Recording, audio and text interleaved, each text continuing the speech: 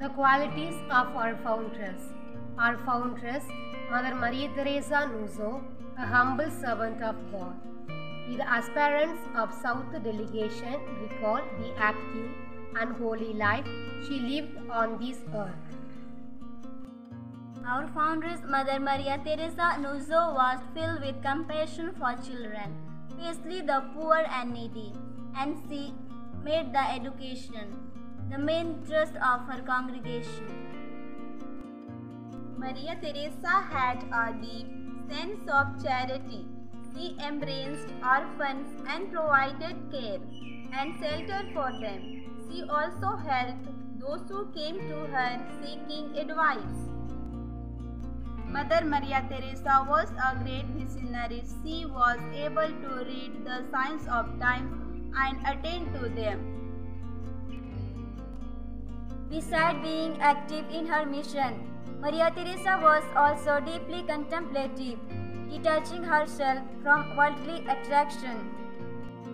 Mother Maria Teresa had a great devotion to the crucified Christ. She gazed upon her crucified Lord and contemplated his love for humanity. Mother Maria Teresa was able to understand that following Christ meant detaching herself from all earthly attachments so that she could be able to hear the cries of the poor and see the face of Christ in them. Today her followers are spread mostly in developing countries. Her mission of being in solidarity with the poor and oppressed still continues.